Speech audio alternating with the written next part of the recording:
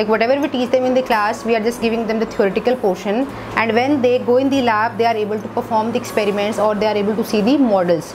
So because of those models, the people are able to apply that theory in their daily life.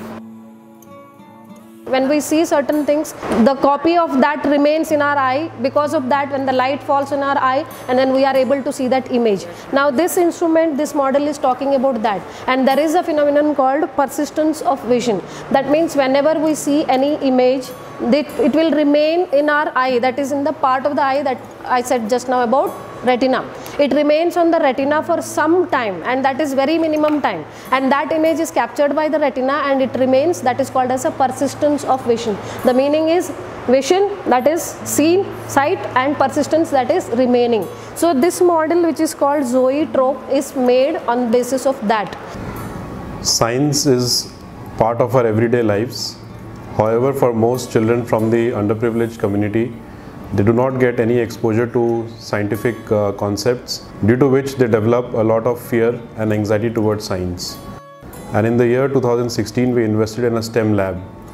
The STEM lab has played a critical part in the students being able to be comfortable with science.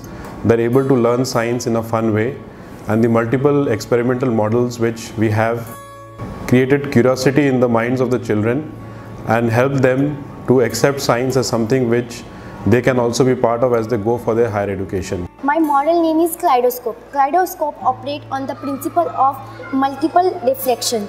In this kaleidoscope, we have 3 rectangular mirrors at 45 degrees and colorful beads and transparent mirror.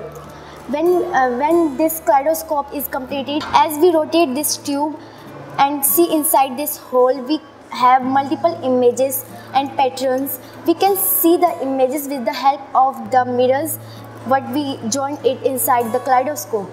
Thank you.